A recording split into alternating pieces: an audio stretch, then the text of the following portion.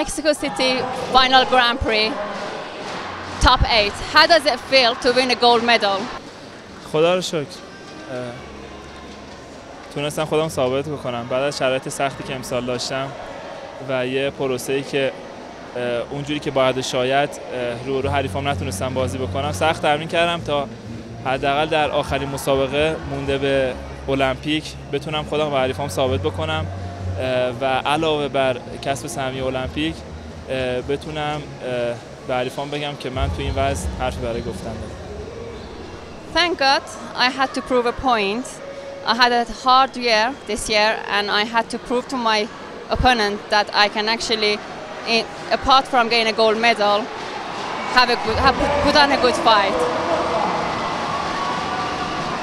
It's been a tough year for you. You had an injury since the World Cup. What are you going to do between now and Rio 2016? بالاخره سخت بود ولی من سخت‌تر باش برخورد کردم، سخت تمرین کردم و با تمام وجود خواستم که اون شرایط ایدئال خودم به دست بیارم. خدا رو شکر شرایطم خوبه. از این پس انشالله بیشتر تمرین میکنم، سخت تمرین میکنم تا ثابت کردم و در المپیک دیگه ثابت کنم که بهترین وزن شده.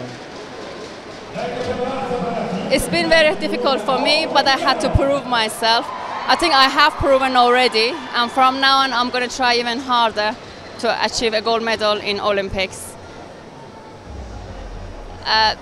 What motivates you, Sajjad? اون اهدافی که واسه خودم ترسیم کردم. من سالها سخت تمرین کردم و برای خودم هدف بزرگی ترسیم کردم و برای اون هدفم انگیزه‌هایی دارم و به خاطر این انگیزه ها سخت تمرین میکنم و سخت تلاش میکنم و امیدوارم که در آخر اون چیزی که میخوام 100% میشه و بهترین نشان المپیک رو انشالله کسب میکنم. I have certain goals in life and I've always worked very hard to get to them. I don't want to talk about them, but towards those goals I have to work very hard and I have to achieve my best. Thank you for talking to us. We wish you all the best and hope to see you in Rio.